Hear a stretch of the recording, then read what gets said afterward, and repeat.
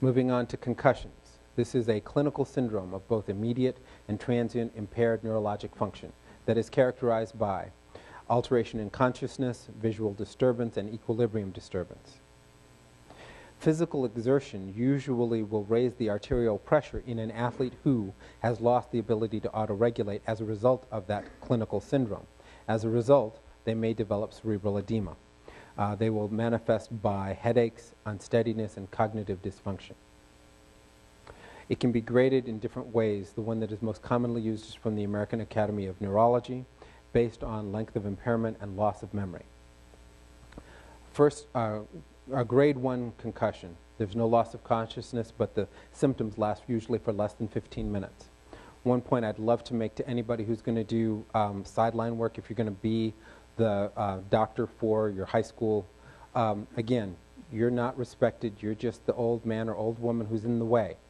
If you want somebody to not play football, take their helmet and put it in your car. Yes?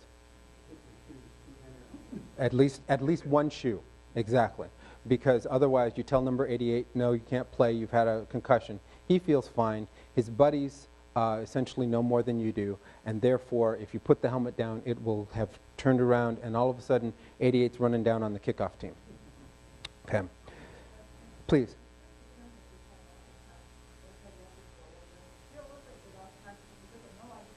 Then they did. If you thought they did, they did. It's that simple, and who's going to believe who? So they're going to say whatever it takes to continue to play. So the answer is if you think they did, they did. Yes, sir? Oh, thank you. That's great. For those who didn't hear, if the coach can find the person on second string, essentially you want to make sure that this player does not play. So you do whatever it takes to make sure that they don't have the equipment that they need to play, including their helmet and the guy behind them's helmet.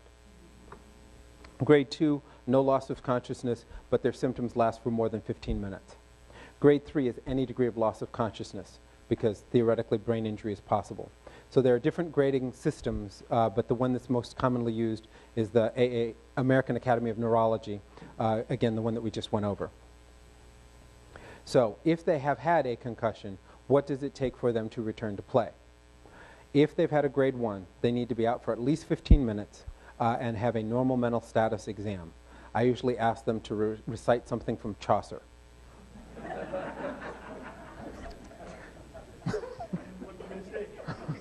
If they can't do it, they can't play.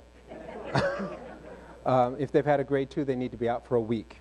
And again, this is out for a week with no symptoms before they can be allowed to return to play. And at that point, they should have a normal exertion exam. One point that has been made periodically is if they have that grade 1 concussion, they've been out for 15 minutes, and they pass my mental status exam, then I want them to do some wind sprints and then do the mental status exam. So what happened after the exertion? So I'm trying to put as many barriers as possible in front of someone to prevent them from returning to play quickly.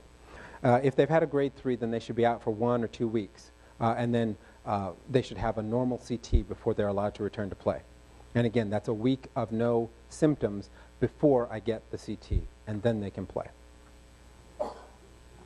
If they've had a second event, now this is my opinion, if they've had a second event in a lifetime, but the rules state if they've had a second event this academic year, then if they've had a grade 1, the second grade 1, they should be out for a week. And again, normal mental status exam in order to return to play. If they've had a grade 2, then they should be out for 2 weeks, and again, that normal exertion test, and a grade 3 out for a month, which functionally means the season, and then a normal CT or MRI before they're allowed to return to play. The reason? If they have a series of concussions, they need to have complete recovery between each event. No neurologic deficit, no persistence of symptoms, because you're trying to avoid the second impact syndrome, where they return without complete recovery, and then they have catastrophic problems after a trivial blow. I think the most classic example is Steve Young, who played for the 49ers.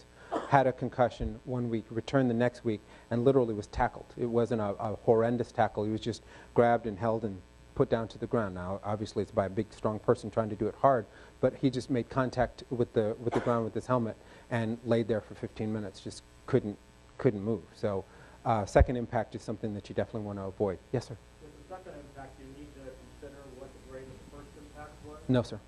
No. If they had a grade 1 2 weeks ago and have another grade 1, I'm sorry, as far as I'm concerned, it's not a dinger, which is quite often the cute word that's used by, you had your bell rung or something like that. No, as far as I'm concerned, you had your brain scrambled. And so now you had your brain scrambled a second time. So at that point, you're going to have to prove to me that you're absolutely okay before I can allow you to return. I will have the example that basically everybody who plays sports from the kids to pros. Well, again, when you bring up the pros, at that point the discussion stops, because at that point we're not talking about sports medicine. We're talking about occupational medicine, okay? Where your job is to you weigh 210 pounds and you have 270-pound people who are paid millions of dollars to hurt you. So at that point, that's your job, is to avoid getting hurt by that person. So that to me is not sports medicine, that's occupational medicine. And so almost all of these rules get thrown out, because you're not really dealing with the safe and healthy and well-being of the team, of the person. You're dealing with the financial repercussions for the team. So yes, that would apply to my 5th grader, to my 10th grader, to my college sophomore, but at the pro level, almost all intelligence gets thrown out.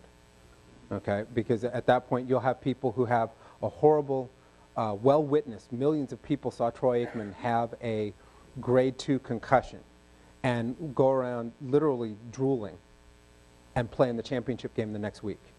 There's no way, according to any of these rules, that he should have done that. But he's going to stand there and say, no, I'm perfectly fine, because the Cowboys lose money if gorgeous Troy Aikman doesn't show up to play. So the rules get thrown out. Yes? Chaucer. Something hard. So, a math question. Something... anything that you can make up that you feel is defensible, that is reasonable for a young person to know how to do. And depending on